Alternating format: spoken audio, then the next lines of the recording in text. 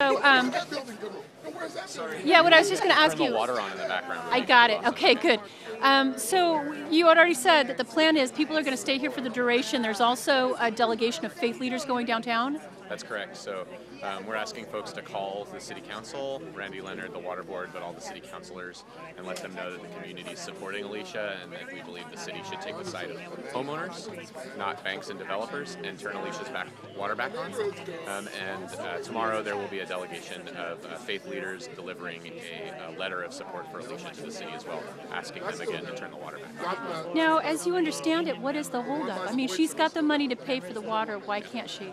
So the city's sort of stonewalling. We've made multiple attempts to support Alicia in going to talk to Randy Leonard and the water board to get the water turned back on, and it is sort of a mystery because water is a basic service that normally just gets left on and transferred service. So the developers that took her land failed to do the things they were supposed to do to upkeep the house, and they ran up fines with the water board. And Alicia's actually willing to pay those fines to have the water on, and they're still not having to do it.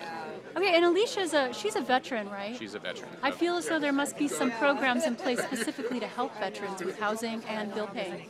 Yeah, I mean, I think that's surely the case, but the basic situation here is that this is her home, and regardless of access to specific programs and services, there sort of needs to be a line in the sand drawn with banks and developers taking people's homes. Okay, and you're Angus with We Are Oregon. We Are Oregon. Yeah. And you'd already said if people want to get involved, they can write or contact the city council. Do you need help out here? Do you need any other help? Folks are welcome to come and stay. There's folks staying in tents and occupying the property with Alicia over the coming days.